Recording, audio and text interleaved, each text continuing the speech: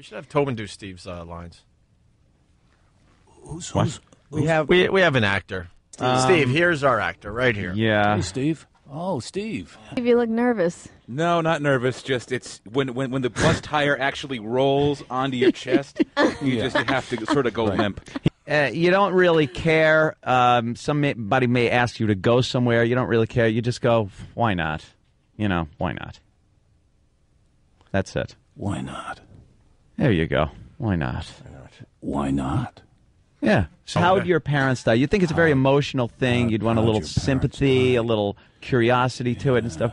And Steve delivered it perfectly. But I'd like to see how a real actor would deliver go that. ahead, Tobin. How'd your parents die? Do I have to have the contraction in there, the how'd? Or can I say However you want to do it. How did your parents die? Wow. Whoa, see? That was I think you're screwed, Steve. Wow. Here's Steve delivering those two lines. Why not?